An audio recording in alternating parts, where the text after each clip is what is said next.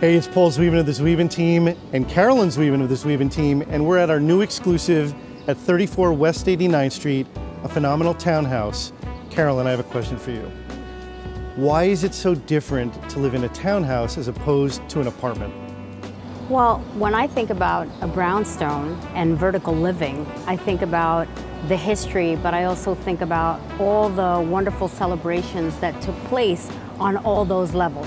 When you're showing an apartment, typically, even though they have a lot of history and they're very grand, they're on one level. A brownstone will give you that garden. It'll give you that kitchen that opens to the garden. It'll give you that roof terrace. It'll give you, children playing on the second floor and maybe a grandma on the third floor. It's all that life that is taking place on each level. And it reminds me of Nathaniel Hawthorne's The House of Seven Gables, where he talks about preparing celebrations and holidays and meals and turkeys and all that smell of celebration and cooking wafting from floor to floor. And who's Nathaniel Hawthorne? Okay. Let's go take a tour.